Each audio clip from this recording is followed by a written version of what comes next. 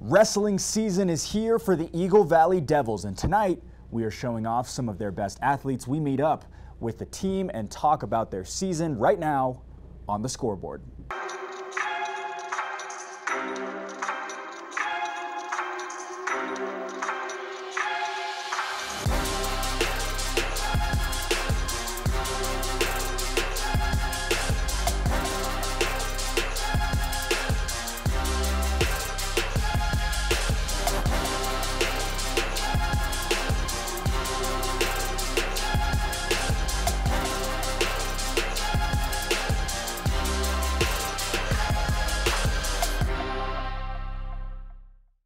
Well, winter is here, and that means work in the wrestling room. And over at Eagle Valley, 18 have been crowned state champions over the years, and they are looking to add at least one more this season. We talked to their coach and a few of their best athletes about the coming season and how they are preparing to reach their highest level yet. Don't go anywhere. We'll be right back after this.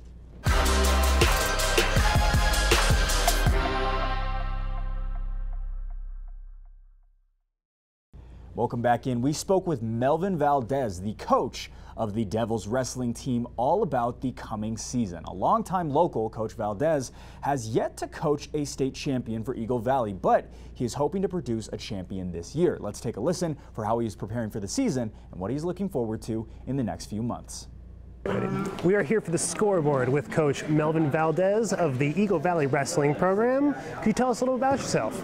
Well, I grew up in this valley. I'm a longtime local, been here 47 years. I grew up in Minturn, wrestled for Battle Mountain.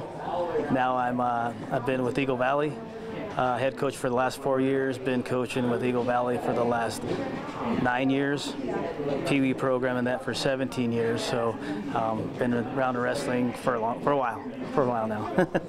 Awesome. And how many people do you have involved in the program? You've got boys team and a girls team, correct? I have a boys team, and this year will be officially a girls team. That is now separate, that will wrestle girls and compete against girls and have their own state and regionals. So this will be the first time to have an all-girls team instead of just having 1 or 2 girls wrestling boys. Well, fantastic. So are you guys going to have split practices then with 2 different teams? You guys going to all kind of practice together and be a little bit more of a co-ed team, at least in practices? Yes, in practice we'll be wrestling together. Like I say, and I've said it for a while, since my daughter wrestles, I don't coach girls, I don't coach boys, I coach wrestlers. So the same way we coach boys, we'll coach the girls too, the same way, exactly the same way. I imagine that really benefits the athletes of both genders to have a little bit of that cross-competitive nature with. Yes, because what I found out through the years is that when a girl is more intimidated wrestling another girl versus wrestling a boy for some reason, and the boys feel a little intimidated wrestling a girl, so when that happens, there's a lot of competition in the room. I can imagine that is really rewarding in both the camaraderie on the team and in helping to foster that competitive but teamwork environment, despite the fact that it is a fairly individual sport. Yes, it is. It also, it really brings them together because they respect each other.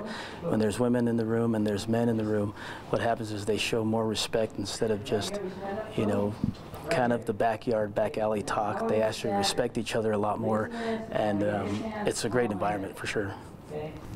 So how long have you guys been practicing so far this season? Today is our official 3-day practice. We started on Monday. So yeah, our first competition's in 2 weeks, but it's only been 3 days now. So it's basics. So do you have a lot of veterans in the team returning from previous seasons? I've got a really young team. I've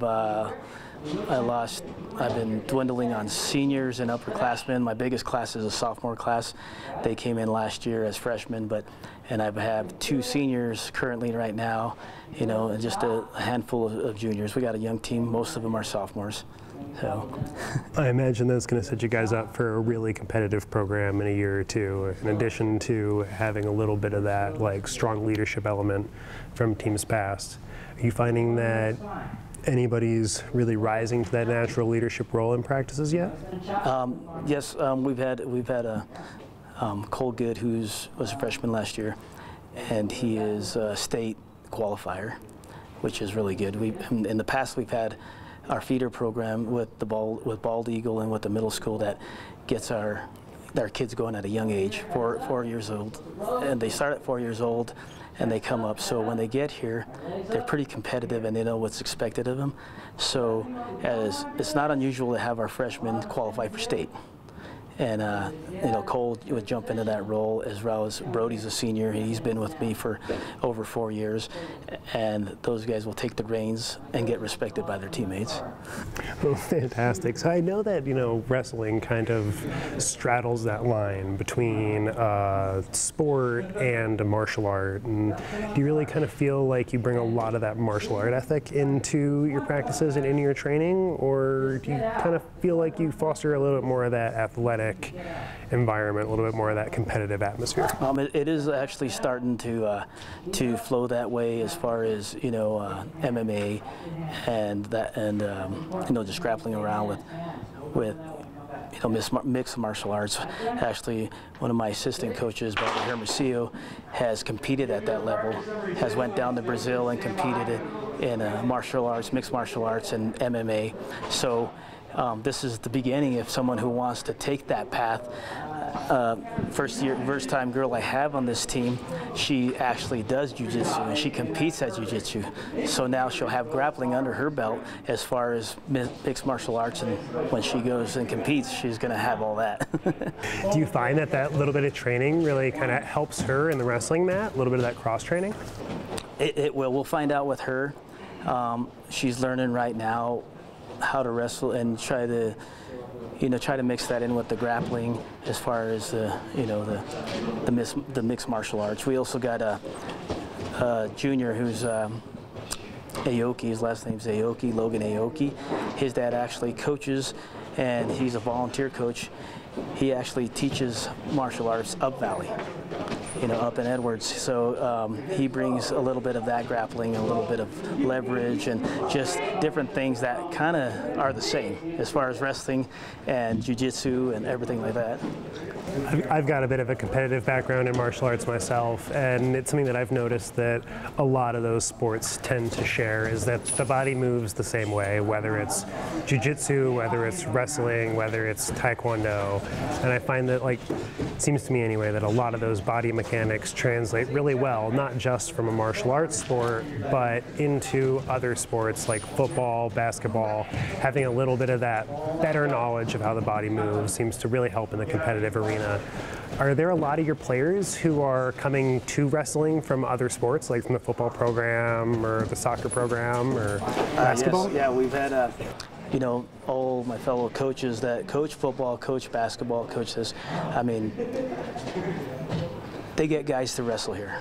Not necessarily because they don't want them on their team. It's because it gets them in shape for their favorite sport. It keeps them in shape it shows them discipline. It shows them, low center of gravity, which will help in their athletic stances and everything they do. So yes, once they leave here, it's hard to say, but once they leave here, the other sports are pretty easy for them as far as being in shape. I would imagine that's the case. I always remember when I transitioned from hockey into lacrosse season, having that extra bit of wind really gave me a bit of a competitive advantage. How many of your athletes are coming straight off of a fall sport into wrestling? About 3 or 4 that had played football.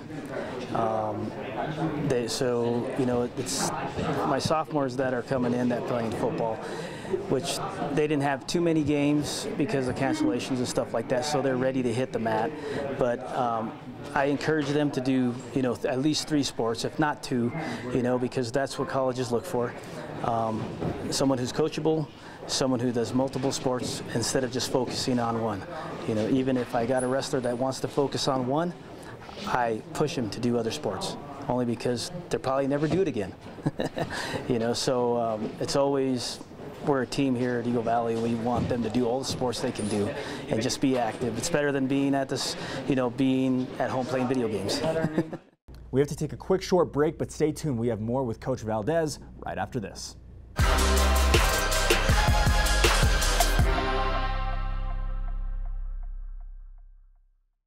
Welcome back in. When we left off, we were talking to Coach Valdez of the Eagle Valley wrestling team about the coming season. Now, let's tune back in and see why he loves the sport of wrestling. Is that something that you tend to keep in the back of your mind throughout the coaching season, is the college opportunities, college prospects, and how athletics can really help kids advance themselves that direction? Yes, so we've had, fortunately for the time I've been here, it's been fortunate that most of at least one or two of my wrestlers have went to the next level. And it's not always wrestling, it could be football, or it could be, baseball. But they do go to that next level when we talk about it, and we talk about, hey, it's not about getting a scholarship for athletics. It's your academics that's going to get your money. It's going to get your money there. Then you can walk onto any team and do what you love, because you don't want it to be a job, but you want to keep on loving the sport for what it is. Well, and all of those factors play into it too. The athletics, the academics, everything is something that they look at. And I imagine that the more well-rounded your athletes are, the better prepared they are to take on the challenges that they face in college. Could you tell me a little bit more about the girls wrestling program? It's my understanding that you and the coach have a little bit of a relationship. So the girls program, it started not officially started the girls program, but 4 years ago we had girls join when they had the Wrestle Boys. So it finally got sanctioned 3 or 4 years ago, it got sanctioned that it's owned separate. My daughter Lexi, she's come through the program with Wrestling Boys and went to that next level of wrestling in college. So now this year it's an honor to have these girls on the team who come out and join and are kind of relieved that it's just going to be girls that they're competing again. So it's a really good year to come out, and to grow the program, and it's contagious. So having these girls come out just makes my eyes light up, and seeing that my daughter had graduated and she's coming in to coach is going to be great, because I got her back. So it's great about watching her as she gives back to the program and shows them what she's learned, and to build the girls program, because it's kind of slow on the Western Slope building that program. On the Front Range, they've got, since they introduced that, they've gotten quite a bit of teams there. Well, I imagine that I guess what I was trying to say is that I imagine that the rules are a little bit different between the girls' competitions and the boys' competitions. It's my understanding that the actual matches are more or less the same, but the rules surrounding the tournaments are a little bit different. Any chance you can speak to that? Not to my knowledge, they're the same. The weights are different. The weights are different, but the wrestling is the same. The point system's the same. The only difference between high school girls wrestling and college is that college focuses on freestyle wrestling. So when they're in college, they're not the typical folk style. They're actually freestyle wrestling, the girls program. The men's program in college is regular folk style wrestling, but in girls it is freestyle when they get to college. But no, they're wrestling the same as the boys in high school, just different weights. Could you explain a little bit about that difference between folk style wrestling and freestyle wrestling? Well, the point system's different. Every time a back is exposed as a point, and most of the matches I know that I'm familiar with is usually tech falls, which is 10 points ahead, versus pins. And there's a lot of throwing. The matches are fast and quick. They've got they got a 3-minute period, and they get a resting time, which we don't get, and then they go at it again, but it's quite different, and there's a lot of throwing, and a lot of rolling, a lot of different kind of leg lacing and gut wrenching and stuff like that compared to folk style, and it's not, in the Olympics it has it, and that's pretty much where you get it, so it's just, when you go to men's college, it's folk style. It's different for some reason for girls. I don't know why. Do you think it relies a little bit more on flexibility and dexterity as opposed to just raw strength, and that might be why the girls' sports favorite? And my theory is they're doing it to make the matches go fast. That way the matches are more exciting to watch, because there's throws, there's spins and everything, and usually at regular folk style girls wrestling, it's almost slowing down. It's almost like baseball and softball. Baseball kind of gets boring when you watch for a while, and because not much mistakes. Softball, every mistake's just a great thing to watch, you know. So I think that's my termination of it. It totally makes some sense to me. Well, Coach, thank you so much for your time. I'll let you get back to practice now. Awesome. Thank you.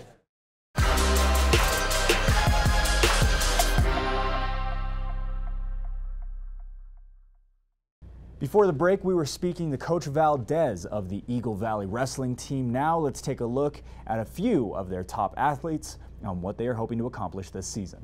All right, I'm here with Brody, one of the seniors on the Eagle Valley wrestling team. Could you tell us a little about your history with wrestling? I've been wrestling since 6th grade in middle school, so this will be my 7th year. I just picked it up because I just wanted to do a bunch of things in middle school, and I just really enjoyed it and just fell in love with the sport, and it's really fun, yeah. Have you been with the varsity team the entire time you've been at high school? Yeah, I've been on varsity since my freshman year. So, yeah. Awesome. Well, obviously you're enjoying it so far, yeah. And it's early in the season. Do you think that you're kind of going to take on a leadership role this season, helping a lot of the newer guys kind of learn the sport? Well, yeah, whether I like it or not, I do have to accept that I am in a leadership role, and I do need to step up and help, whether that's leading in warm-ups or just helping people learn technique and stuff like that. Speaking of wrestling technique, is there anything that you are particularly interested in, or any particular style of wrestling that you really like? I like wrestling on my feet a lot. I'm pretty defensive, but I like takedowns and stuff like that. Stuff I need to work on too is like different ties and setups for my takedowns, because I get on legs really well, and then I sometimes have problems finishing. But Gotcha. So is that something that you're going to be really drilling heavily as you lead into your first competition here in a couple of weeks? Oh yeah. So in terms of your preparation for the season, is there anything that you do in the fall leading up to wrestling season to either get ready for wrestling or to compete in a different sport? I played football in the fall, and I lift weights year-round, so that really helps. And then just like off days and stuff where I don't have anything to do, I'll just come in here and wrestle with other people. Oh, awesome. It sounds like you're quite dedicated to the sport. Yeah. How did your football season go? It didn't go very good at all. But. I mean, we know the team didn't have an awesome record, but how about you personally?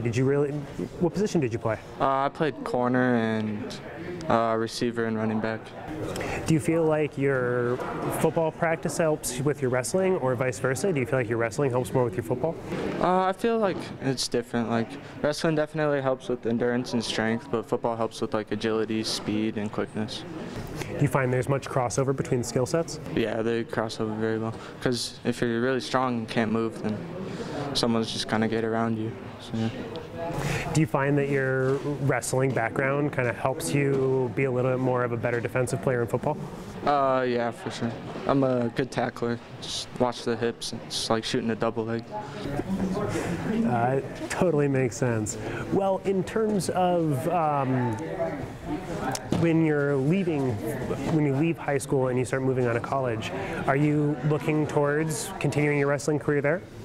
I'm not entirely sure yet. I'll probably finish in high school, but if an offer does come up, then maybe we'll see.